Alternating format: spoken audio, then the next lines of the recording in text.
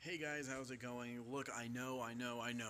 The Alpha AK from Kalashnikov USA. Yes, I get it. I seen the pictures. I seen the video from 2016 SHOT Show with Iraq veteran 8888. What's his name? The AK Operators Union with Rob. Yes, I seen it, but I haven't really seen it in action. And just from cosmetic looks alone, I don't really care for it too much. It looks like a Nerf or a toy or like an airsoft toy, something that you'll find from Nerf. I just I just don't really care how it looks too much.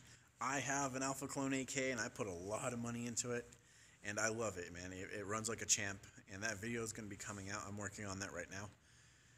But anyways, some people decided to send me some links to check it out. Oh, it's in action. Okay.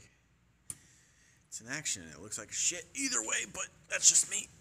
So I guess we're going to watch this video and see it in action. So let's go. That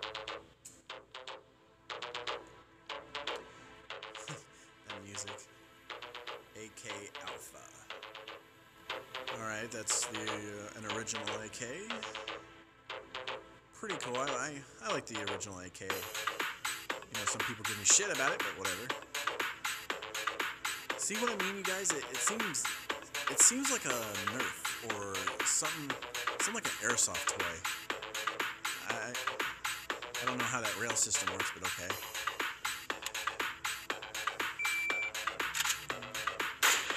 What is with that? I never get why the Israelis have to chamber around first and why they don't have it already chambered already.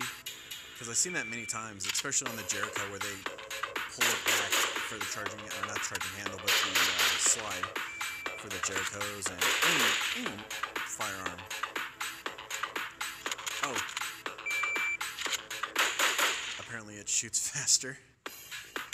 You can definitely change that if you get a trigger, a better trigger, like a ALG trigger for your AK, and there you go. Shooting 10 feet away, but that's cool. I hate that monochrome. I hate that forward grip or that whatever that is. I hate that so much. Side folding stock. That's cool. So he's not even really shooting it, but whatever. Cheek riser, adjustable. Ooh. Ambi safety selectors. That's cool.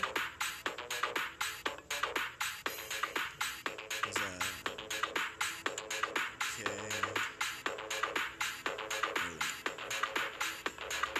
Mag release, extended mag release. That's cool.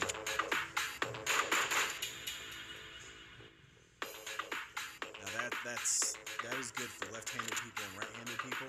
That's actually really nice. Yeah, Picatinny rail. Like I said, I just don't really care for that, man. Not a lot of options to customize it the way you want. All right, let's pause it right here. All right, guys. Like I said, that's cool, I guess. Yeah, it's take 3 shots 10 feet away to take out the balloon, I guess. But here's the thing that I find a downside with it. You don't get to customize it the way you want. Everything's already there. Yeah, like I said, you don't really get to customize this like you do with a regular AK. You can put in what kind of trigger you want, what kind of pistol grip, what kind of rails. You have so much to pick from. With this, everything's built in, so you're kind of left with whatever is available, I guess. And I know some people are fans of the key mod rails, some fans of the the key mod M-Lock. With me, personally, I like Zenico right there. I love Zenico's rails. I think they're awesome. They're really well made and durable. But to be honest, I just don't really care for this. So that's my view on it, guys. So peace.